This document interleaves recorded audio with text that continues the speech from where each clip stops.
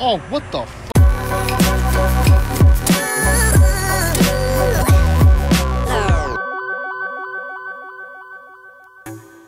What's good, YouTube? It is your boy Thesis, aka Thesis himself, from Vaping with Thesis. That's right, God bless it. Now look, today we've got the OBS Cube kit. I'm excited for it more than I've been excited for any mod I have been in recent memory. If you want to get into vaping and you don't want to fuck with batteries, you just want something to be able to throw liquid in and go, this is the kit for you. I'm gonna have the link in the description. Make sure your ass clicks that link. That is how I earn my income. Aside from that, join the NinjaMilitia via Patreon, patreon.com/ThesisHimself. Huge shout out to each and every one of you guys. Don't forget to hit that like button, that subscribe button, notification button, comment below. I want to know what your guys' thoughts specifically on built-in battery mods. Skip the small talk. Let's go and get up close and personal with the OBS Cube kit.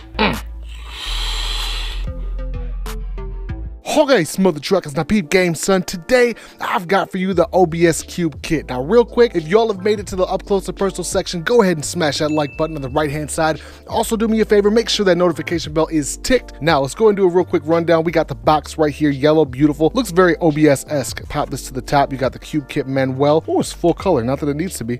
Damn, son, they took extra steps to make this shit like all chromified and stuff. Hawkeye's beautiful manual. I gotta say, it's a super thorough, but then again, it doesn't really have to be all that thorough. This thing is so basic in terms of function. You'll have no problem getting your hands on this and just using it. After that, we got, of course, the extra glass. Again, a huge shout out to OBS for adding this extra glass into the kit. I know a lot of kits out there do not, and that's kind of something that annoys the fuck out of me. That's just something that I take personally. Like, if you're gonna send out a kit, if I'm gonna pay this kind of money, I wanna have at least 2 coils and at least 2 sets of glass. That way, we're gonna be set for a couple of weeks at least. And y'all know me, if you watch my Snapchat and my Instagram stories at Thesis himself, you'll see that I break tanks on a constant basis. That's not exaggeration, that's just the truth. And this inside this little goodies bag and box, we got, of course, a USB, micro USB cable. It's not too bad. This isn't exactly as long as I would prefer in terms of a micro USB. However, I would like to see something a little bit longer than that. But I will say that this is decent size. We got the extra O-rings for the tank. And then we do have this spare coil. I did use both of them. This one here is the 0.2 ohm. This is a larger mesh coil on the inside. I like it a lot. However, I do gotta say I like the triple one a little bit better. The triple coil head gives me a little bit more flavor than I would say the single coil does. That's just my own personal preference with my own vaping style. Now, right off the bat, let's go and start with my least favorite part of the kit. That's going to be the tank. The tank isn't bad, and I do want to stress that this tank is not a bad tank. However, listen to the noise that it makes when you take a puff. Listen to this. Wide open. It sounds like a 1940s movie where they have that weird cheesy wind in the background.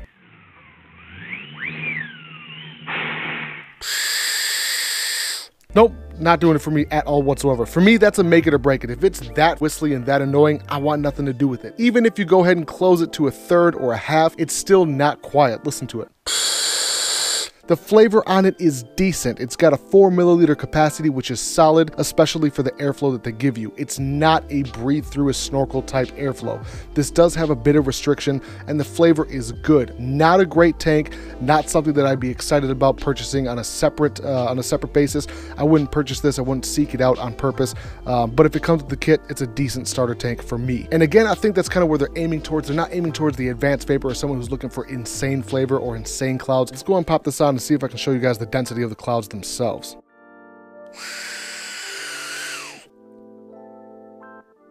Yeah, definitely decent clouds, nothing to scoff at, but it's definitely not something that I would consider to be higher end or amazing. Pop this off. The threads on it are decent for the price. However, I did get a couple of, yeah, right about a quarter way down, maybe a third way down, it starts to get crunchy, gets smooth again, and then hits that 510 deck right there gorgeously. Look at that, no gaps, no nothing to worry about, which I wouldn't expect. Now, in terms of the positive pin itself, it is spring loaded. You do have this brass connection right there, which is decent. Not as big as I would like it to be. Also, this peak insulator does seem a little bit chintzy to me. Man, I can push down that so easily. Not a fan of it, but that's all right. I've never had any issues or disconnection or variances in resistance, so that I'm not too worried about. I do like to see cool designs and stuff on the decks. However, this is one of those exceptions where it's machined so beautifully, it looks gorgeous. There's nothing about that I can find to complain about. Okay, so now real quick on the mod itself, or the chip itself rather, there is no feature that I can find aside from just wattage, and that's something I highly enjoy for the most rudimentary vapors out there. For someone who just wants to pick up a device and go, this is perfect. Now look, I am an advanced vapor. I've been vaping since 2010. With that in mind,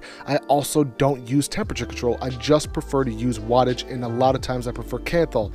Now granted, you are going to get some different flavor properties with nichrome, with titanium, titanium, with stainless steel. But for me personally, Kanthal is something that I know very well inside and out. I know the volatility of it. I'm also familiar with how long it takes to oxidize, all those things. That's why I enjoy Kanthal. Now, if I take my time and learn the nichrome properties, the titanium properties, the stainless steel properties, of course I will get to know those as well. However, I still find so much pleasure in just grabbing a device, hitting the wattage, and then just going. That to me is what vaping is about. The reason why people love smoking or loved cigarettes to begin with is because there was no thought process in actually having a cigarette or a cigar or a pipe or what have you. You grab your favorite brand, you light up, and you walk away. That's really exactly what I want to see in vaping. But with this one, that's kind of the demographic that I feel like they're reaching out and grabbing. Now, something funny about this device, if you go online like on Vapor DNA and whatnot, you are going to see a temperature control suite feature on the list. And I actually printed this out on purpose just to show you guys. Right here, you're going to see temp control, you're going to see temp control suite right there, so on and so forth. That's not the, I can't find it. I don't know what the fuck they're talking about, where they're talking about it with, because 1, 2, 3, nothing. There is no menu system that I can find. Now, with that being said, mother truckers, I want you guys to look at the physicality of it. This thing is absolutely beautiful. The machining on the stainless steel portions are perfect. The buttons are gorgeous. They're classy. They're not too big. They're not too small. They click perfectly. Go ahead and listen to this quick. Perfection. I've gotten 0 auto fires. The up and down buttons are easy to find. I can feel exactly where that fire button is at all times. Plus the fire button's different size than the minus and positive buttons, which is my favorite part of any button because I want to be able to tell the difference between the three without having to look at it. It fits perfectly in the hand. The battery life is by far and away the most impressive 3000 milliamp hour battery I've used to date. I think it's a 23600 or a 26300, something along those lines. Now granted, there's a lot of people out there who don't like internal battery mods, but that's okay. They don't have to purchase it. I purchased this on purpose with the Patreon money so I could review this, and I fucking love it. End of sentence. I just love it. Now, if you look at the bottom, it does have a venting hole right there. This is your micro USB charging port. This here's your screen, and then this backside has that beautiful honeycomb with the cube logo right there. Absolutely beautiful. Pop this on again. There's that crunch, and then there it goes. Hit the button, and you just go. Now, real quick, one thing I'm not a huge fan of is tenths of watts. In this case, it does not go by tenths of watts. It goes by a full watt at a time. That's something I highly enjoy. And the way that you lock this bad boy is simply hitting the fire button. That's going to lock your wattage right there. The way to unlock it is 1, 2, 3 on the positive, and you're going to be able to adjust your wattage that simply, that easy. And then as soon as I hit the fire button, it's already automatically locked. Something I like. It's a safety feature that I enjoy. Now real quick, let's go ahead and do a weigh out on this bad boy. Let's see what she weighs. 157.6 grams. Not bad at all. With the tank, granted the tank is not completely full, 214 grams. Not heavy, not light. It's just in the middle where you want to see it. If you're looking for a kit for somebody to quit smoking with and you want to throw a Nautilus aspire on or even use the tank that's already included, this is it. This is that kit. There's no batteries you got to buy. It's already in there. Nothing you got to think about in terms of that. I'm highly enjoying it. That's a big fat thumbs up. Now with that being said, let's go and get back to regular review, son. My final summation is this: the OBS Cube kit, in my opinion, is by far and away the simplest, most easiest kit I've ever put my hands on. There is nothing for you to fuck with. There's no temperature control for you to screw up. There isn't any menu system for you to get into and then lost. This is legitimately the simplest version of a mod, of a higher-ish wattage mod, of a sub-ohm system that you can get. There's very little out there for me to actually compare this device to in terms of other devices and kits. The best way I could put it kind of reminds me of the Jitterbug cell phone, but for vaping. It's that simple, it's that easy. I've kept this shit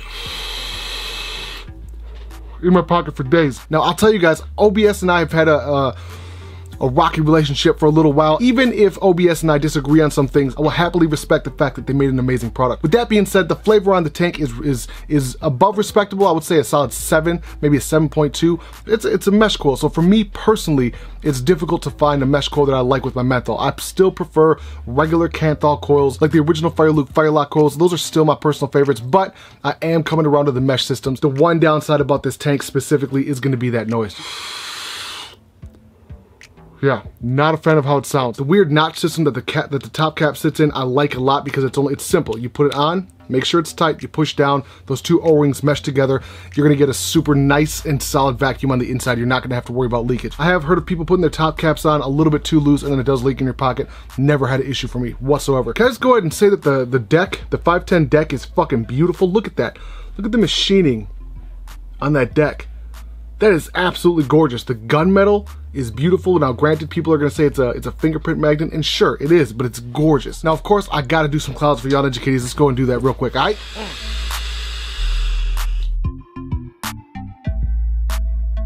Good God. The wattage, the cloudage, all that stuff is perfect for a beginner setup. So, okay, mother truckers. Now, with that being said, don't forget to hit my ass up on Instagram, Twitter, and Snapchat. All three of those at ThesisHimself. Patreon.com/ThesisHimself. That is how I make my income. I appreciate the fuck out of each and every one of y'all Ninja Kitties. With that being said, always hit me up in the live streams Thursdays and Saturdays. Thursdays at 10, Saturdays at 9 p.m. Aight, mother truckers? Bitches. Now, with that being said, I want to tell y'all that I appreciate y'all for vaping with Thesis. It is your boy Thesis. I'm out.